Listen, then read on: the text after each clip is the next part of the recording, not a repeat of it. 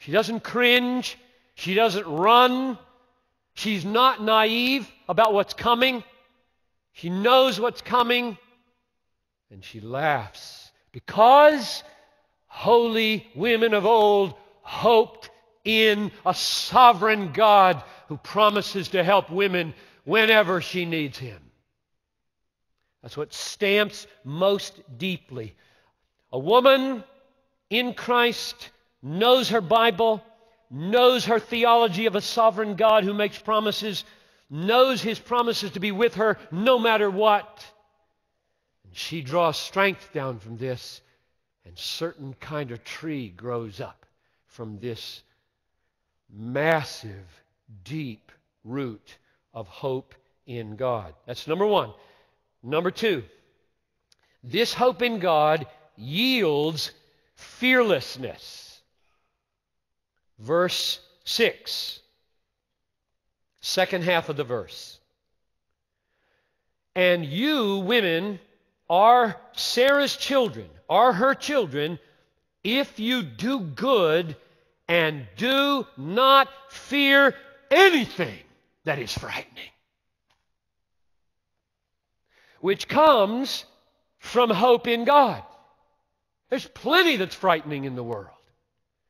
Frightening in relationships, frightening in children, frightening in health, frightening in the future. And Peter says, you will be Sarah's daughters if you're not afraid of anything, because you're a holy woman who hopes in God. And He's sovereign over all these frightening things, and you know that, and you rest in Him, and that drives out your fear. Mature Christian women are not naive about what's coming at them. They've read the rest of the book. Chapter 3, verse 14. Even if you should suffer for righteousness' sake, you will be blessed. Have no fear of them, nor be troubled. She knows suffering's coming. Chapter 4, verse 19. Therefore, let those, we could just simply say, those women, let those who suffer according to God's will and trust their souls to a faithful Creator while doing good.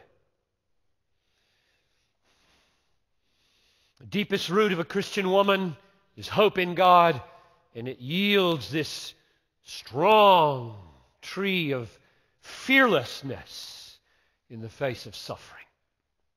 Third, growing out of that hope in God, fearless faith, is a certain kind of attention to adornment. Let's read it. Verses 3 and 4. Do not let your adorning be external, the braiding of hair, the putting on of gold jewelry, or the clothing you wear. But let your adorning be the hidden person of the heart, with the imperishable beauty of a gentle and quiet spirit, which in God's sight is very precious. That cannot mean that it is wrong to give no attention, to give any attention to your hair. It cannot mean that it's wrong to wear an earring, a bracelet, a necklace. And the reason it can't mean that is because if in that sequence of hair, jewelry, clothing, it meant that, it would mean she couldn't wear clothing.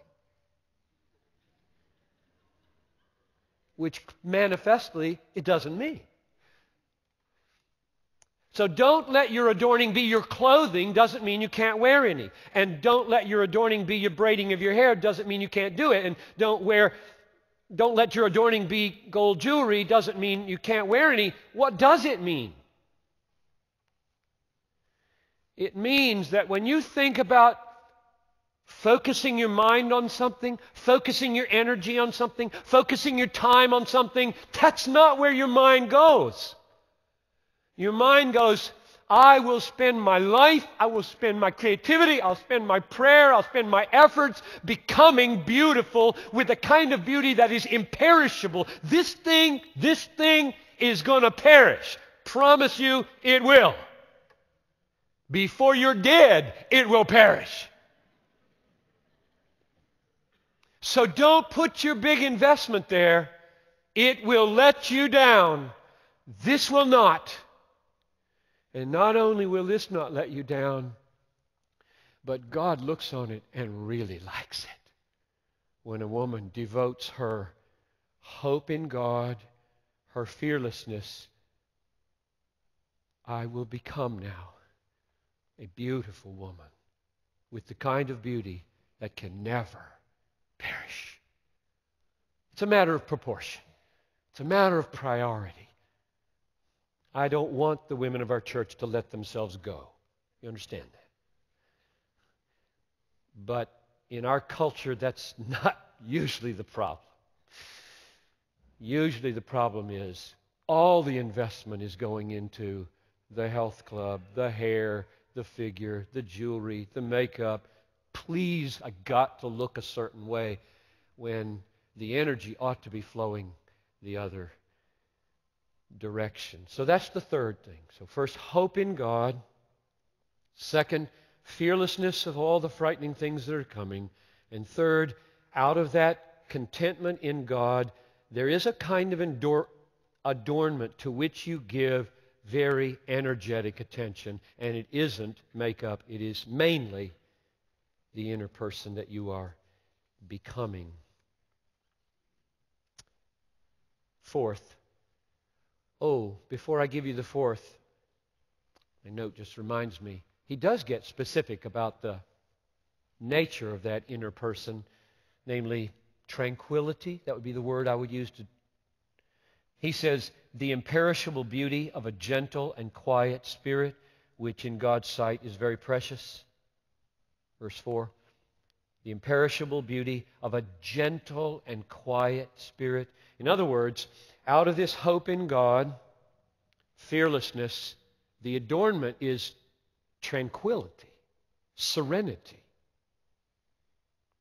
Not anxiety, not loud, boisterous control, but a steady, strong, deep, tranquil, peaceful, gentle, quiet, serene inner spirit. Nothing shakes this woman. Now, number 4. Submission is what grows from those three things. Verse 1, likewise, wives, be subject to your own husbands. Verse 5, for this is how the holy women who hoped in God used to adorn themselves, by submitting to their own husbands. So please, do not try to produce that fruit without this tree and this root.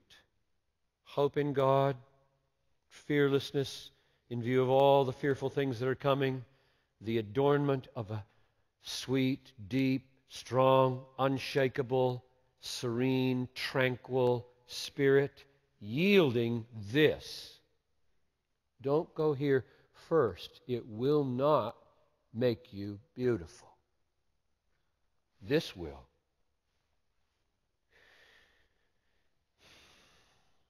It is very sad to me that we live in the culture we do in regard to these things, because modern society, even in the church, neglects or despises the complementary differences between headship and submission in marriage. It's regarded as a cultural leftover, sub-Christian from the first century. Others distort it into pathological strange behaviors. I sat in my office